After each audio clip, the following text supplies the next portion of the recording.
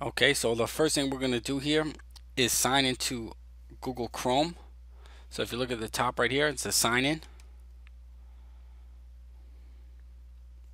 And I'm going to choose an account.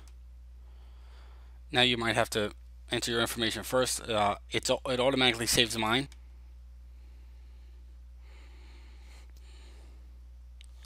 And now we're signed in. Next up, we're going to work on bookmarking. So let's say you want to find a page. Let's say Khan Academy. And here it says free online courses. And let's say I want to bookmark khanacademy.org. All I have to do is go to this little star right here, press bookmark this page, and it's done. Now if you want to see where it is, it's here in the back because I already have a bunch of things bookmarked. So let me remove one. I'll right click here. I'll delete this bookmark. And now you can see Khan Academy pops up. And here it is, right at the top. Now let's say you want to create a new, let's say you want to create a bookmark folder. You're going to go here to where it says more. Go down, go to Bookmarks, and Bookmark Manager. You could also see a list of other bookmarks that you have. For example, I already have one folder here that says career, and it has a bunch of different stuff, a bunch of different bookmarks that I put in. But let's say you want to create a new one. You go to Bookmark Manager. At the very top, organize, and it says add new folder. So I'm going to create a new folder. We'll say Khan Academy bookmarks, save, and here we have a new folder, Khan Academy bookmarks. Now let's go back to where we were at Khan Academy, and let's say I click on early math, place values, and here I am at a new page. And let's say I want to save this one, place values.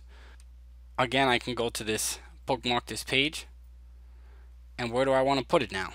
Well, there's a Khan Academy bookmark folder.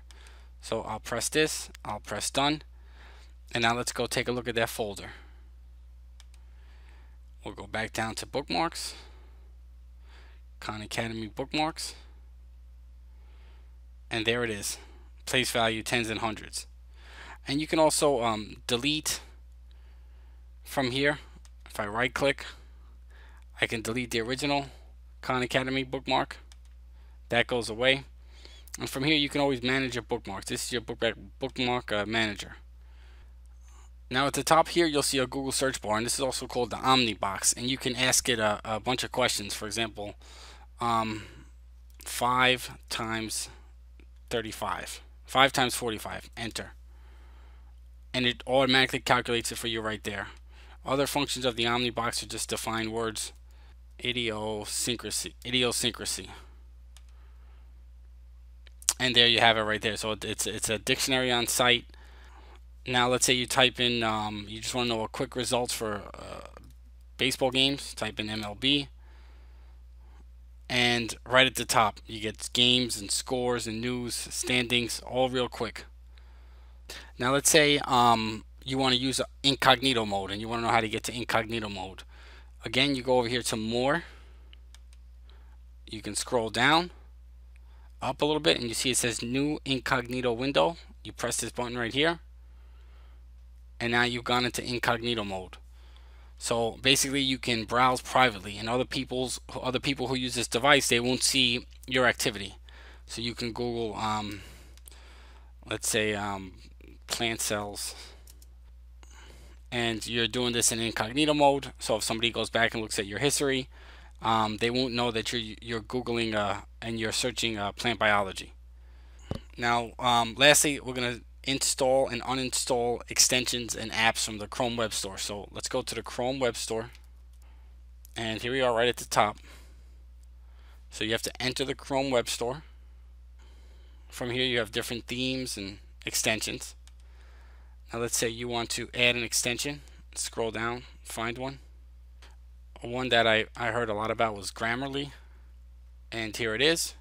So I'm just going to quickly go to add to Chrome, It can read your data. You have to accept this and add the extension. And here it is. If you take a look up the top here, here's where you'll find your extensions. These are some other extensions that I have. And you can take a look at some more extensions by going to more tools, extensions, and here you'll see some Chrome apps at the bottom. I've got the Google Keep app, and if you go up, these are all extensions. I have Player Piano from a long time ago. Let's say you want to remove that. Quickly press remove, and it's gone. And you could actually get rid of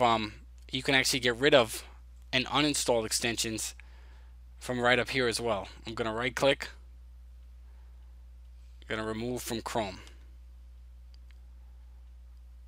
Remove. And if you take a look, it's gone from up here.